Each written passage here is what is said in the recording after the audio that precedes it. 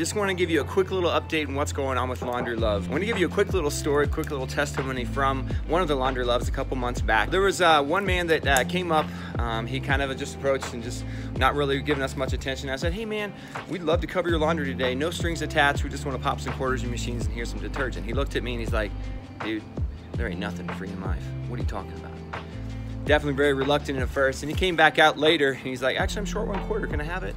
But I think we really softened his heart a little bit, just knowing that like we wanted to give. We didn't want to get anything in return. We just wanted to give and help him clean his laundry that night. But I just wanted to first off, thank everybody that has been there on the second Tuesday of each month. Just knowing that the people are there serving, that's great. But we also really do actually need some giving online towards it. Some financial support would be great. Remember, you can give through anthemdenver.org/serve, and the Anthem Denver app is also very helpful. But remember, Jesus did not come to be served, but he came to serve. That's really an awesome thing to remember. And as we go and we serve together, we meet together on the second Tuesday of each month. We hand out detergent, we pop some quarters in the machines, and we hand out some snacks, and we had some hot chocolate that one Tuesday when it snowed. And we hang out with the people. We get to chat with them and get to know them. Just share God's love with them in a practical way. So we look forward to seeing you all. The next one is October 13th. Hope you can be there. But either way, we would appreciate any donations you can give online, but we're really looking forward to next time. Thanks guys so much. We'll see you next time.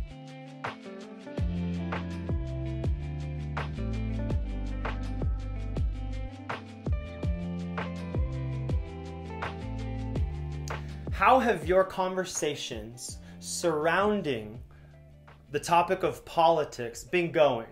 How have your conversations in politics been going for you lately? Because I don't know about you, but I really sense such disunity, such tension and anger in our country right now. And I even sense a lot of that within the church. I have a good friend who told me recently that because of the last 4 to 8 years, the presidency of Barack Obama through now President Trump, because of the politics of the last 8 years, my friend says he basically has no relationship with his family any longer. He said, we can't talk. He says, no matter what, it always kind of leads back to the topic of politics, and it has broken his family apart. This is insane. And I don't think my friend is the only person that's experiencing that kind of thing.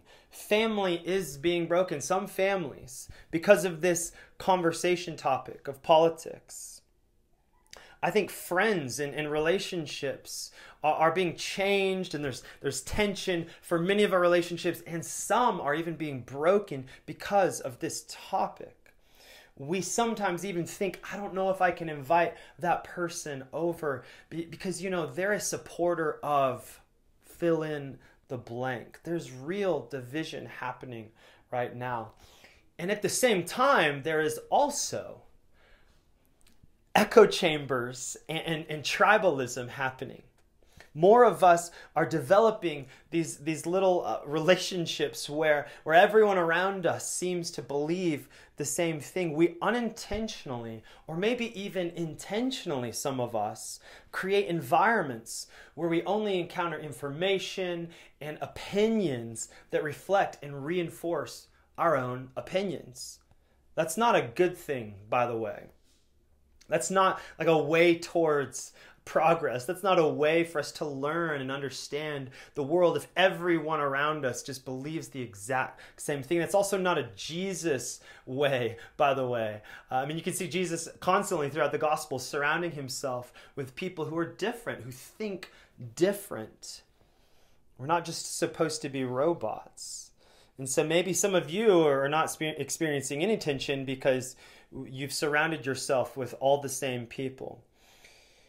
I would say, I think we would all agree that right now the division is real. I can't remember a time in my lifetime, I'm only 35 years old, but I can't remember a time that has been like right now. Not even during the Iraq War, not even post 9/11. Right now feels markedly different. It feels like things aren't going great.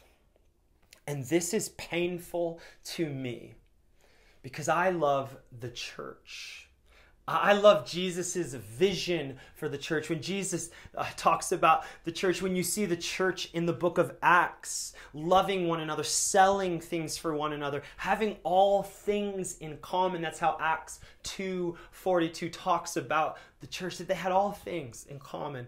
When I think about the church of right now, it makes me incredibly sad, even angry in a sense. I can't believe that those of us who follow Jesus are being pulled apart by something as ridiculous as politics. But it's happening. I think a lot of you can see that this is happening. And so the question is, what are we supposed to do? The question, I think, really is how are we supposed to engage with politics as Jesus followers? This is the question I think so many Christians are trying to figure out right now in America. What is the Jesus way to engage with politics? What's the Jesus way to have a political conversation? Is there a good way? Is there a bad way? And so, here is my framework for today going forward. The framework for what we're doing today. I want to give it to us and try and make it as simple and understandable as possible. First off, I want to give a basic foundation for how the scriptures view government. Basically, what does the Bible say about government and politics? Second, I want us to ask the question, what might God say into our current American political situation? What might God say to America's politics of right now? And then thirdly, I just want us to land and I want us to ask the question again. Therefore, what should our response be as Jesus followers? How should Jesus followers respond to politics? How do we engage? And so first off, what does the Bible say about government?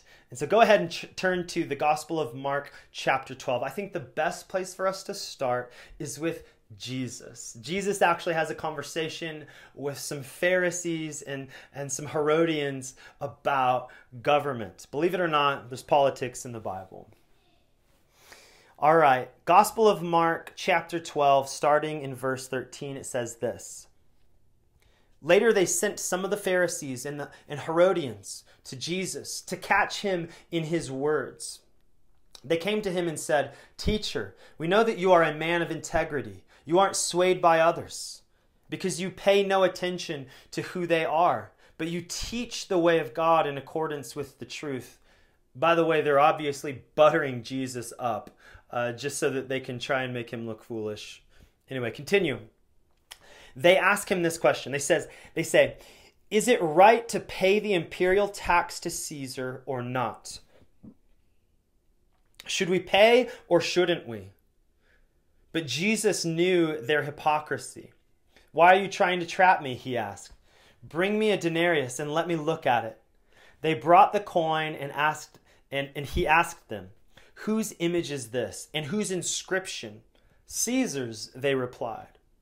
Then Jesus said to them, "Give back to Caesar what is Caesar's, and to God what is God's." And they were amazed at him. So here we have a moment in the Gospels where Jesus, who is God in the flesh, by the way, this is God. We have a moment here in the Gospels where Jesus is having a conversation about how to respond to government. I mean, this is great. This is so directly to the point. What should we do with government? Well, Jesus speaks directly into it. And I think just from this conversation alone, excuse me, we can understand a few things about what God thinks about government. And so I actually want you to stop the video, pause it right here, and I want you to discuss with your neighbor, go back through Mark chapter 12, verses 13 through 17, and mainly verses 15 through 17. And I just want you to ask yourselves this question. What does this scripture tell us about God and government? What does this scripture tell us possibly? I mean, use your imagination. What does this scripture tell us about God and his perspective on government, his perspective on politics, how we should view politics? So pause the video here and chat with your neighbor. Go for it.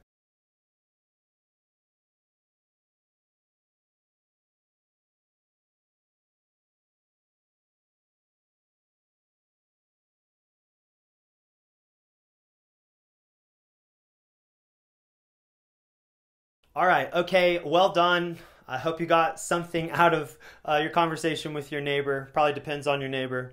But here's a few things that I see from this passage in Mark 12. First of all, pretty obvious, we should pay our taxes. Jesus is not at all arguing that we shouldn't pay our taxes. So if you were hoping today that you would get out of paying taxes, I'm sorry. Jesus is for paying your taxes if that's what your government asks you to do.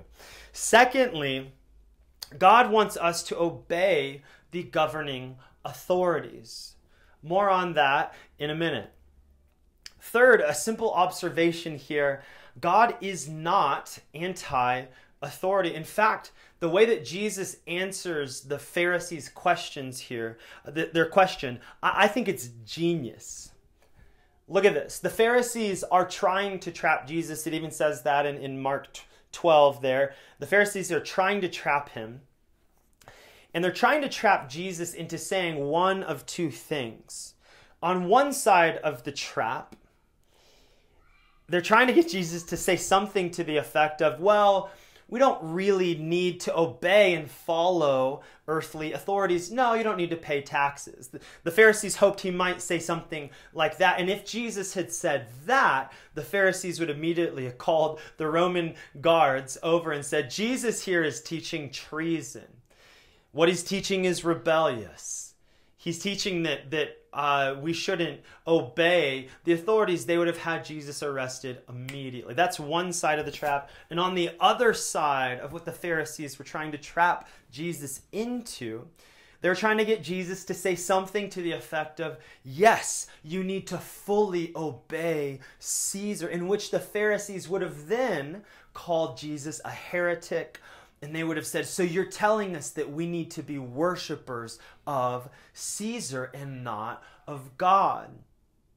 But Jesus' response, as per usual, is perfect. Jesus says to them, again, looking at verse 15, halfway down, he says, bring me a denarius and let me look at it.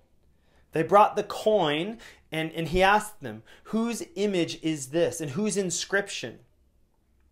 And you can imagine the Pharisees are holding a coin, and they say, well, this is Caesar's picture on the coin. And then Jesus said to them, well, give back to Caesar what is Caesar's, and to God what is God's. This is so important for how Jesus' followers view government. Jesus is saying, put government in its proper place. Okay, sure. Give to Caesar what is Caesar's. Give to Caesar what he has authority over. But give to God what is God's. Jesus doesn't fall for the trap. He doesn't say, yeah, we need to go worship Caesar because the government told us to. Jesus doesn't say that.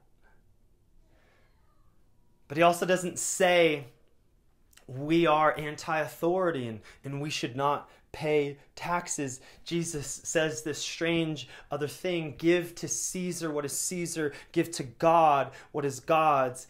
What we need to take from this is that when we put earthly leaders, earthly authorities in their right place, we can submit and obey. We're actually called to, and we'll see this so much throughout the letter of 1 Peter. We're called to submit to the authorities that have been put over us. You don't like your boss at work? Well, tough luck. That's an authority over your life. You don't like your teacher at school? Well, God says that's an authority over your life. You need to obey them and listen to them. But the amazing thing as we follow God, as we follow Jesus, is that even if we have a terrible boss, if we have a terrible earthly leader, a terrible president, I mean, think about the countries around the world where they have the most rotten rulers. They have the most totalitarian and even evil authorities ruling a government. This understanding that Jesus gives us is that as we submit, as we obey that earthly authority, we're only giving them the authority that has been allowed to them. We're not giving them anything more.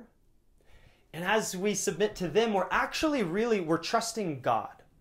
We're looking past the earthly leader. We're saying, you know what? At the end of the day, I trust God, who's the ultimate and final authority. And it's God who I'm trusting.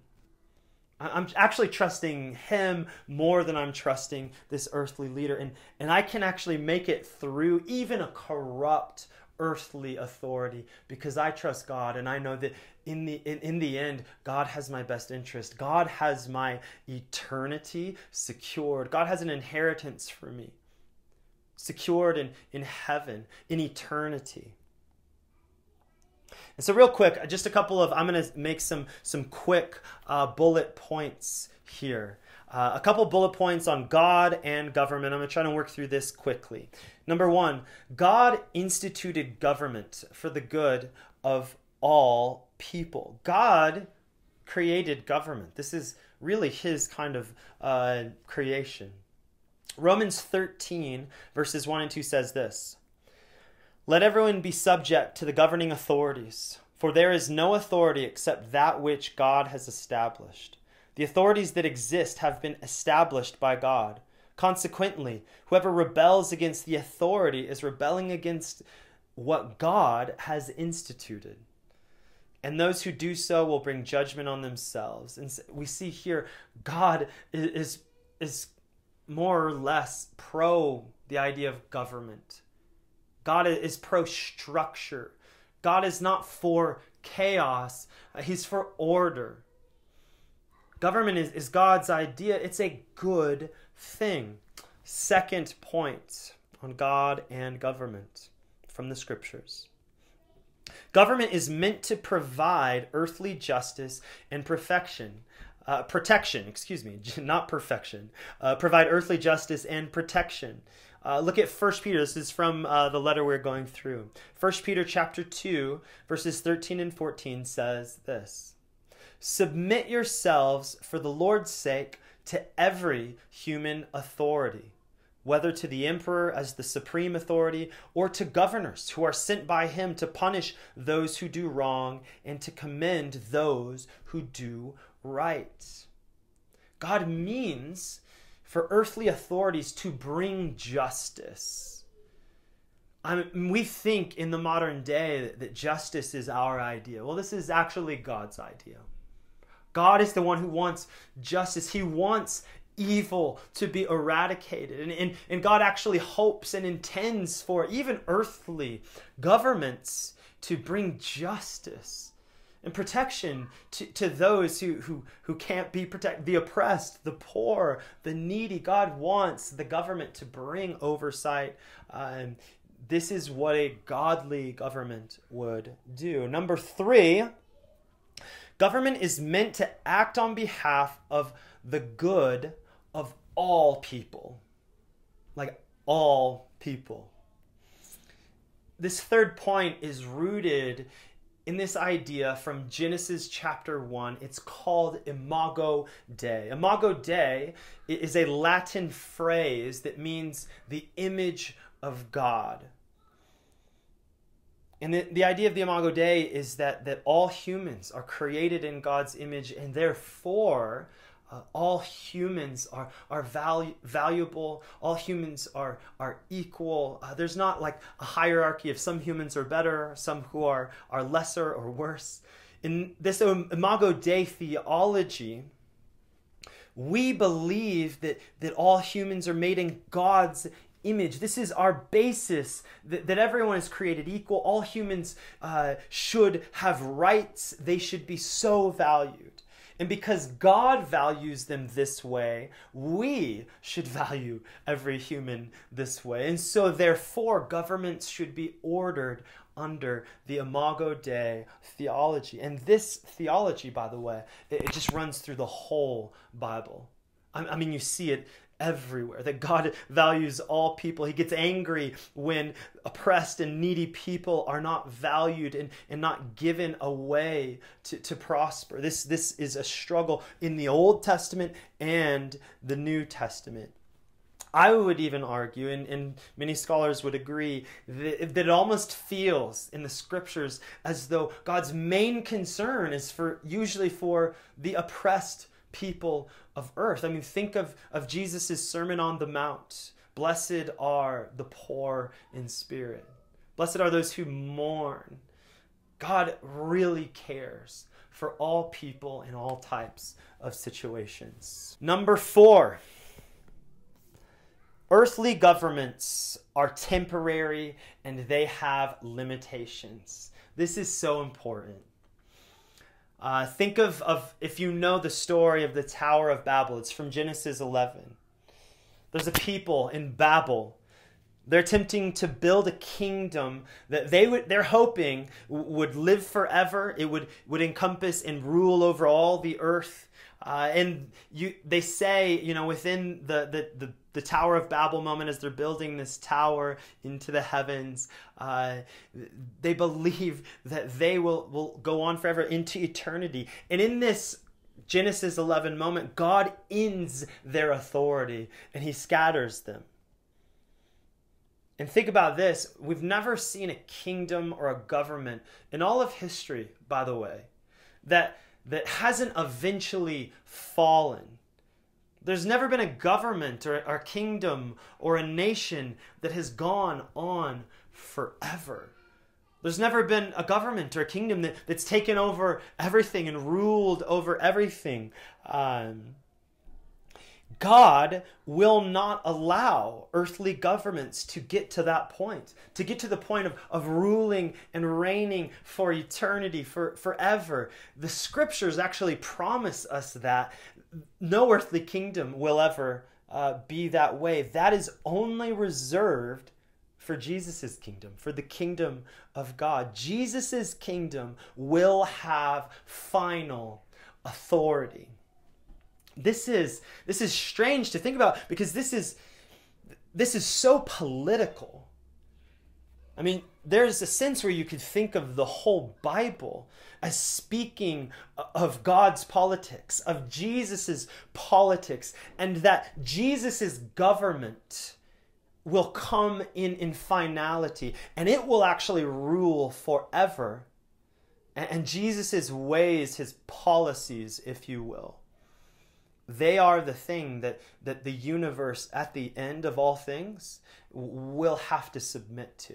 Listen to Revelation 15 verse 4. It says this: "Great and marvelous are your deeds, Lord God Almighty. Just and true are your ways, King of the nations. Who will not fear you, Lord, and bring glory to your name? For you alone are holy. All nations will come and worship before you, for your righteous acts have been revealed." Revelation 19:16 says, "On his robe and on his thigh, he has this name written, King of Kings and Lord of Lords." This is the politics of Jesus. Jesus is the King of all kings. He's the Lord of all lords. He's the final president of all presidents who will rule and reign on into eternity. And really, so the Bible takes us to this point of, when are you going to finally realize Jesus, this good King, he has come, he's established his kingdom. When are you going to get on board? And by the way, when you think about especially the Tower of Babel, where God comes and he says, no, you will not build this arrogant kingdom that will last forever, and he crushes them, doesn't it seem that God hates an arrogant nation? A nation that thinks that they might also be an eternal ruling kingdom. A nation that thinks they might be ruling and reigning over the whole world rather than God. I will tell you, I believe the scriptures show that God is not fond of an arrogant earthly kingdom. I mean, just gotta realize, Babylon is gone. Rome eventually fell in their insane arrogance, and no one thought that the world could stop Rome. At that point, I'm sure everyone believed that, yes, Rome will be the world government, but they're done. In Genesis 11, God crushes the kingdom of Babel in his own righteous anger because they thought way too highly of themselves. And so, just a side thought for a moment. Is it really our calling as a nation to think super highly of ourselves? Do we possibly ever step into arrogance, thinking that we're the end all be all? And so this brings me to the second portion of my teaching today, and it's this question: what do we think that God might say to our current American political situation? What do you think? Like, if you were to really think and ponder for a moment, what do you think God might say to the current American politics? Think about this for a moment. Because I want to share what I think God might think. And I really want to emphasize that he might think. I always want to be careful to not say that I know exactly how God feels about something. But I will say this is something that has been stirring in my soul. I think that God might be saying to us who are currently in the American election cycle of the year 2020, I think he might be saying, you shall have no other gods before me. This is from Exodus 20. This is the first of the 10 commandments. I think God might be saying or thinking or feeling to the American people, to especially the church, you shall have no other gods before me. God says no other gods but me. He has no problem saying this. Possibly, maybe another way to say this would be, you know what, America, give to Caesar what is Caesar's, but give to God what is already God's. Give God your life. Give God your worship. Give God your expectations, your hopes, your dreams. Give God your political hopes and dreams. Listen to Exodus 20, verse 1 through 6. I want you to hear the whole thing. It says, and God spoke all these words. I am the Lord your God, who brought you out of Egypt, out of the land of slavery. You shall have no other gods before me.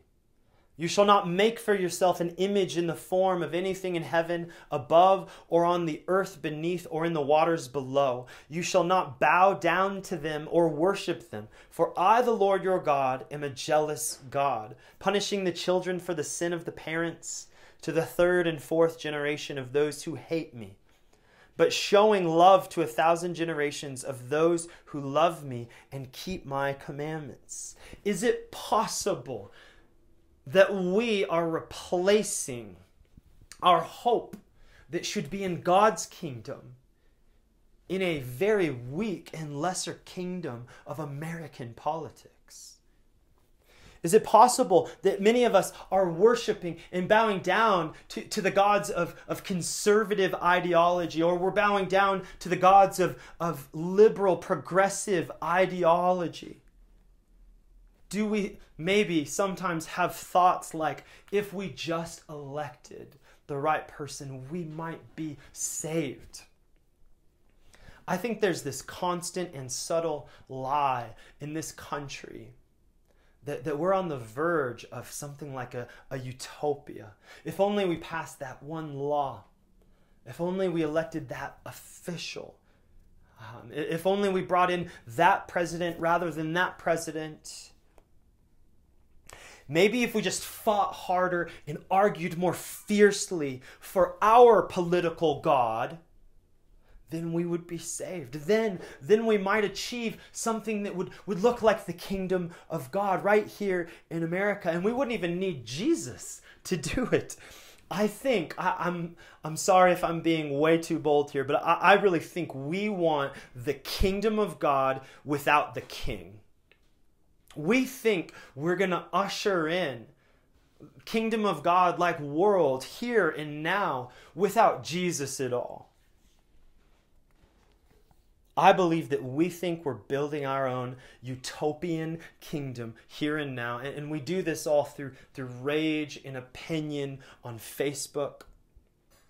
We think we're building the kingdom through Instagram stories where we look to just passive aggressively make a dig at our conservative friends, or possibly we post on Facebook some kind of proof text post that shows how wrong our liberal friends are, and then all the while never having an actual conversation face to face. How is this building the kingdom of God? I think rather we are worshiping false idols. I think many of us are coming to that point. We're looking to something so much lesser, so much weaker to save us. I think we're worshiping, and we are worshiping with such passion. Bob Dylan wrote from his album, by the way, it's a Slow Train a Comin'. Bob Dylan wrote a song with chorus from that album. It says, "You're going to have to serve somebody. Yes, you are. You're going to have to serve somebody. It may be the devil or it may be the Lord, but you're going to have to serve somebody." Love that. Timothy Keller, pastor in New York City, says something similar to Bob Dylan. He says, "You don't get to decide to worship. Everyone worships something. The only choice you get is what to worship." Philosopher James K.A. Smith, he says this, it's from his book that's incredible. I could not recommend it enough. It's called You Are What You Love. Smith says this: "Your deepest desire is the one manifested by your daily life and habits. This is because our action, our doing, bubbles up from our loves, which are habits that we've acquired through the practices we're immersed in. That means the formation of my loves and desires can be happening under the hood of consciousness. I might be learning to love something that I'm not even aware of, and that nonetheless governs my life in unconscious ways." I think this is happening in our American political system of the moment. Smith says this elsewhere in his book. He says, "Jesus is a teacher who doesn't just inform our intellect, but forms our very loves. He isn't content to simply deposit new ideas into your mind. He is after nothing less than your habits, your wants, your loves, your longings. Jesus' command to follow him is a command to align our loves and longings with his. To want what God wants, to desire what God desires, to hunger and thirst after God and crave a world where he is all in all, a vision encapsulated by the shorthand phrase, the kingdom of God." All humans are worshipers. So what is it that you are giving your hopes, your dreams, your longings, and your worship to? What are you giving your political hopes and dreams and longings over to? We are worshipers in this society. And I would argue that we attend to public worship every day inside the temple of the news media and the social media, where we perform our rituals and we state our creeds with religious vigor. We state our creeds boldly so that other followers of the way that we follow would know where we stand. So other followers of liberalism would see that we've recited our creed and we're performing our rituals, and they would recognize us and understand where we stand. So that other religious right-wing people would see where we stand as we recite our creeds and we live out our rituals in the way of republicanism or liberalism and democratic politics. We state our creeds boldly. Many of us listen to the high priests who are preaching their sermons to us, but these high priests, they don't just preach on Sunday for 30 minutes like me, maybe longer today. These high priests are preaching every single day and night of the week inside the temples of MSNBC and Fox News. I hope you understand where I'm going with that. We have high priests who are just preaching to us the ways of liberal and conservative and directing our hopes and our dreams to the God of liberalism and conservatism every day. We are worshipers. And many of us, we have set our hope, we've set our sights on what I would call, I believe, are silly, pathetic gods who will not deliver what we think they will deliver. I mean, think of the way that presidents campaign, even in the first place. I mean, I have to say, I loved the Obama campaign. As his picture just looked so cool, and it just said hope. It just seemed so rock star. Whether you like Barack Obama or not, I'm just talking about his campaign. It was so interesting. It felt so young and modern. And then you have President Trump. His campaigning is "Make America Great Again." It's such a powerful phrase. These are messianic in their ways. These are preaching to us. Do you want hope? Well, look to this man. Do you want to see this nation made great again? Do you want something like the kingdom of God again? Well, look to this president. There's a book called The Cult of the Presidency, and the big idea of the book is that we in America have traded our old values of Christianity for looking to the presidency to be our hope and to be our religious hope. We're intense with this. And with all of this, I could feel many of you thinking, okay, Josh, maybe I'm tracking with you, maybe you're not. But Josh, are you saying that we shouldn't care about politics? Are you saying that we shouldn't vote? And actually, absolutely not. But I am saying we have to put everything in its proper place. We have to put government and the President of the United States in their proper place. Again, give to Caesar what is Caesar's, but give to God what is God's. Put Caesar where he's meant to be. Caesar's just a human. The president is just a human. And we need to see that God is God.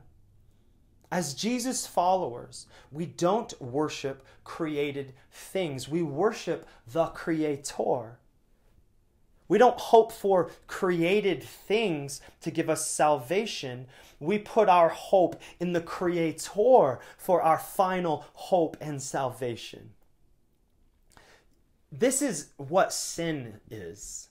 Sin is inverting and misunderstanding creator and created. When we make created things into gods, they will always destroy us. When we make good things into gods, those things destroy us. This makes so much sense, I think, when we think about sex. Sex is good.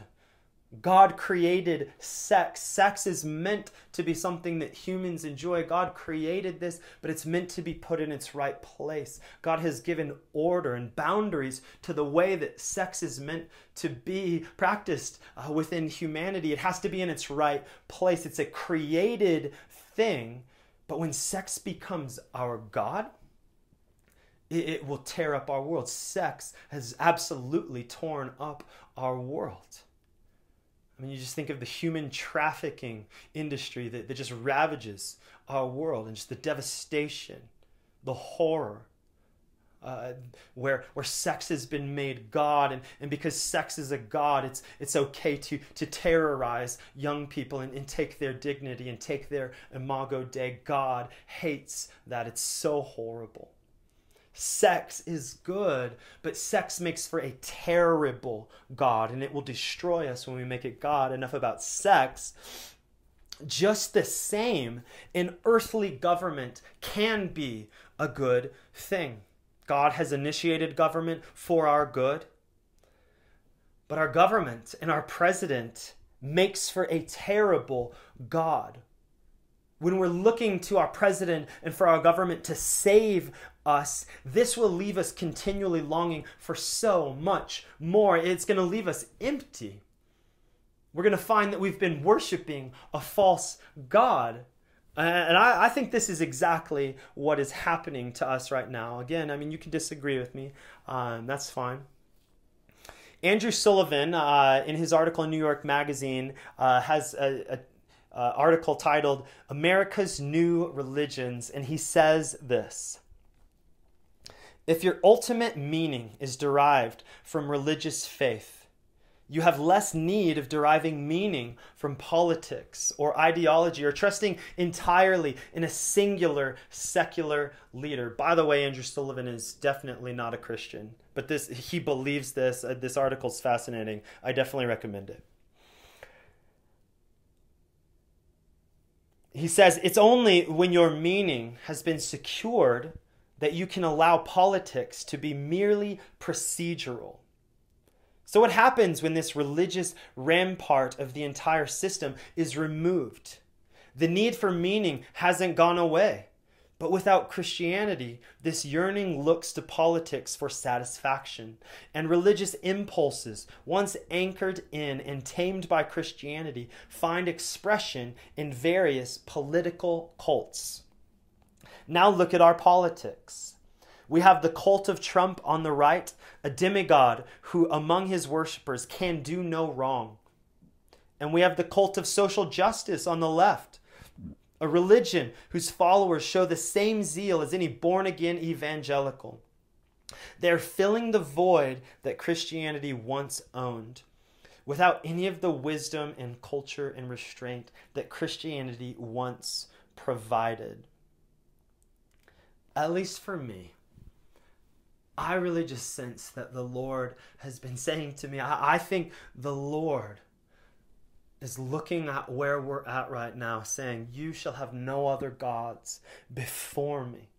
Stop looking to politics as Savior. I trust Jesus.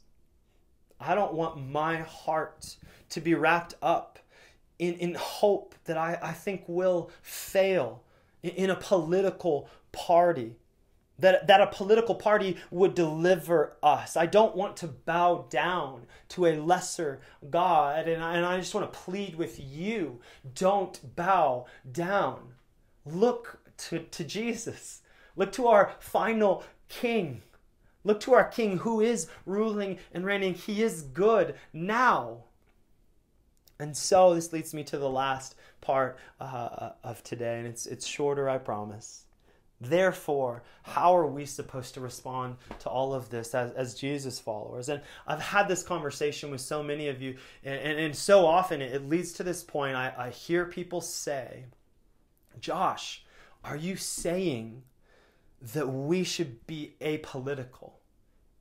Josh, are you just saying that we shouldn't vote? Are you saying we should just just stop caring? Is that what you're trying to argue? And I just want to say no. I'm definitely not saying that you should be apolitical. But I also have to say it does kind of depend on what you might mean by apolitical.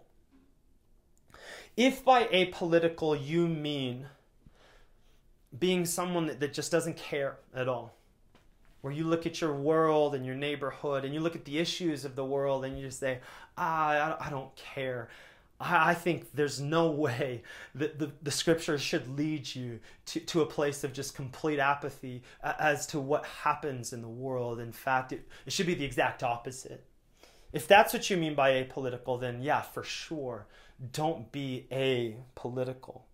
But if by apolitical you mean that you are not dedicated and committed to the left, or that you're not dedicated and committed to the right, that your first commitment and your primary allegiance is not to a political party, then maybe, if that's what you mean by apolitical, like you maybe mean like midway political or kind of in between, and that you don't have this crazy allegiance to being a Democrat or a Republican or a Libertarian or whatever, then maybe I do mean that. If by apolitical you mean that you refuse to bow to the cult of personality, that you refuse to bow to the cult of the presidency in our country, then maybe I mean that you should be apolitical.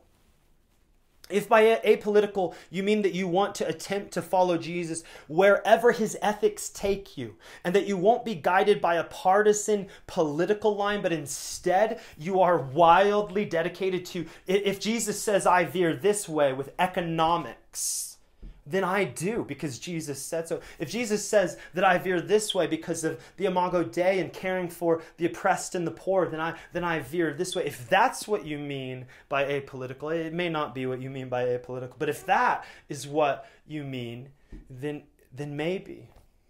Yeah. I'm not sure what you might mean when people say apolitical. I'm not sure. I just think that we need to follow Jesus wherever he goes, wherever he takes us. How are we supposed to engage in politics as those who follow Jesus? Well, I would say also in one sense that we should be the most political people on planet Earth. The word politics in Greek is politika, and it actually means the affairs of the city. And in that sense, we should be most concerned of all people with the affairs of the city. What's going on in your world, your neighborhood? We care. We love Jesus, and Jesus loves the world. Should we be political? Well, I would also say too often we think of being political as just being opinionated. And so in that way, yeah, don't be political if it just means be opinionated. And we also think of being political as just someone who dominates a dinner party and just wants to talk about the different things that presidents have said. Again, I think our country is way over obsessed with the president. The president matters. But being political, if all that means is that you just care about voting every 4 years for the president, then yeah, that's kind of dumb. But if politics is about the affairs of the city, caring about your neighbors, caring about what goes on in around your county and in your city, and when you see the homeless and the needy and the oppressed in the city of Denver, and your heart aches, and you want to pray, Jesus, your kingdom come on earth as it is in heaven. If that's political, then we should be the most political people on planet Earth. Again, I love that, the politica. the affairs of the city. We're so repulsed, I think, some of us, by the idea of politics because it so often is someone who is annoying and they're dominating with wanting to push their opinions on other people. Being political often means just opinionated. But we care about our country. We care about people. We care about every human being. As Jesus followers, we want every human being to be given value and dignity. We are driven by the Imago Dei. And the weird and strange thing of right now is that sometimes the liberal left defends the Imago Dei, and sometimes the conservative right defends the Imago Dei. And so what do we do? Well, I just say first and foremost, you don't bow down to either. Neither left or right fully comprises the kingdom of God. Neither liberal or conservative is a holistic view of Jesus' vision for the world. You have to admit that. If you can't admit that neither the left or the right is a full holistic view of what Jesus wants for the world, then you're really not paying attention. You're really not reading the scriptures. And so I know, I can feel the question, Josh, then what are we supposed to do? I don't feel like I have a great answer, but this is what I have. You pray. We should be people who pray for our country. We should want good for those in our neighborhoods. I think you resist bowing to one political party. We're all in a broken human system. There's not one political system, one earthly political system that has all of the answers. There's not one political... I know some of us just think, man, capitalism, it just solves so much. Or believe, like if we just had a democratic socialism, that would really just... But neither of those fully answers what God's kingdom is asking. And neither fully work because both democratic socialism and capitalism, neither of them have King Jesus fully overseeing them. And we have to admit that. We resist bowing to one political party.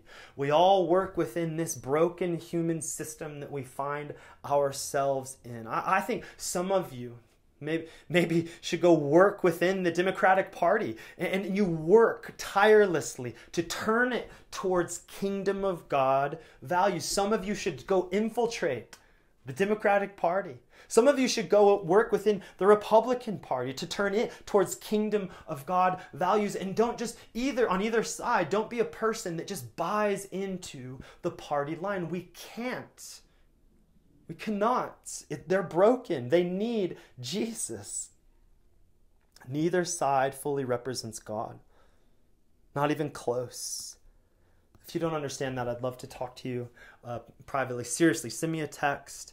I have a lot to say. Both are painfully human.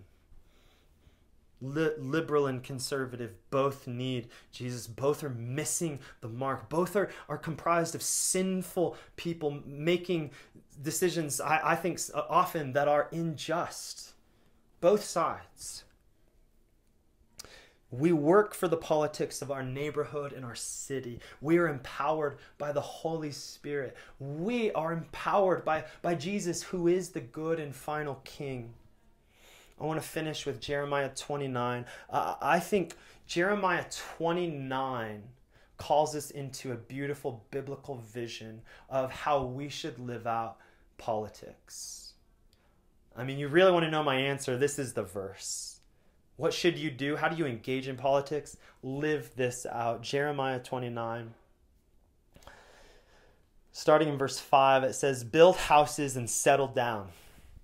You want to get political? Do that. Build houses and settle down. Plant gardens and eat what they produce. Marry and have sons and daughters. Find wives for your sons and give your daughters in marriage, so that they too may have sons and daughters. Increase in number there. Do not decrease. Also seek the peace and prosperity of the city to which I have carried you into exile. Pray to the Lord for it, because if it prospers, you too will prosper. Yes, this is what the Lord Almighty, the God of Israel, says. Do not let the prophets and diviners among you deceive you. Do not listen to the dreams you encourage them to have. They are prophesying lies to you in my name. I have not sent them, declares the Lord. Be in the city. Be present. Hope for good in the city. Vote for good in the city. But this last line about lies being prophesied from the diviners and the fake prophets, I think we need to listen to this. This to me is us right now. Like, don't give in to the lies of the false gods that surround us, that those things will save us. There's lies being prophesied around us so much right now. If you just do this, if you just vote that, then everything will be set right again. No. Look to God. Give to God what is God's, and put Caesar back in his place. This is how to be political. We pray for the politics of heaven to invade earth. We fix our eyes on Jesus, and we ignore the lies of the lesser gods that are being preached to us constantly, preaching to us to worship and bow down. And so I just want to end with this for you to go into your groups with today. How does this begin to shape the specifics of how you think about engaging in politics today? Maybe how you vote, how you should be active in your community. How does this, some of what we've talked about today, potentially shape how you should engage with politics?